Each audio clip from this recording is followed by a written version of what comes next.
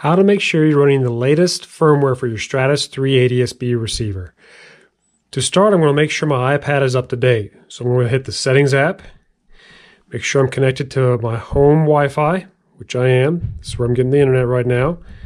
Go to General, Software Update, and that's going to tell me if I need an update or not. Right now, this tells me my iOS on my iPad is up to date, so I'm good there. Now I'm going to exit Settings.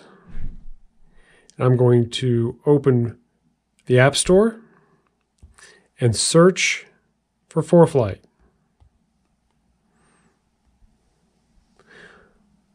As ForeFlight comes up, I can select it. And here you see it says Open. If I had an update available for ForeFlight, it would say Update. Also over here, it tells me how old the current update is.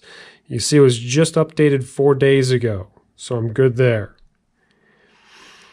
And now I'm going to turn on the Stratus and connect to the Stratus. To do that, I go back to the Settings app, go to the Wi-Fi, select the Stratus,